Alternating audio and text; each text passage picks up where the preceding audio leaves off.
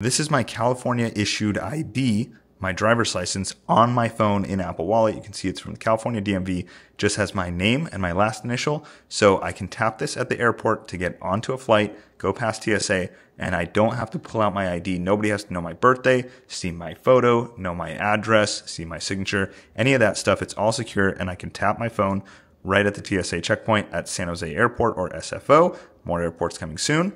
And it's safe and secure and actually through the DMV. Let me show you how to do it. In this video, I'm going to show you how to add your ID to your Apple Wallet. So when you go to the airport, you can just scan your phone at the TSA check marks instead of actually pulling out your wallet. So how do you do this? First, open the Wallet app on your phone, then click on the plus icon in the top right and select driver's license or state ID. You can see you can do this for Arizona, California, Colorado, Georgia, Hawaii, Maryland, and Ohio. In California, it's a pilot, so I'm going to select California. And you can see that my license is blurred out here, but I'm going to hit continue. And it says scan the front of your ID. So place your ID up to the phone like so. I just have mine blurred out. Make sure there's enough light and hold it nice and steady. Okay, it'll scan your license. Confirm front of ID, hit continue. Then you're going to scan the back of your driver's license. So do the same thing.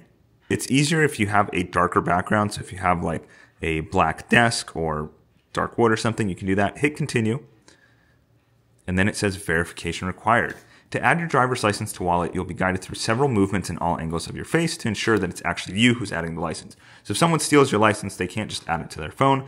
You need to actually scan your face. So you guys can see it says position your face in the frame. Make sure you use a plain background, so use a wall or something. And then hit get started. So I'm going to move it over here. It says hold your phone steady. Open your mouth until your phone vibrates. Okay? Hold your iPhone steady. Now we're going to turn our face a little bit. Okay, and you'll feel your phone vibrate as a little check mark for each one of these things. So now we're going to do the other side of my face. This is kind of similar to Face ID, but a little bit slower. So I'm going to close my eyes. Okay, it vibrated. And it says take a photo of yourself. This photo will be matched with your photo on file with the DMV. So I'm going to take a photo.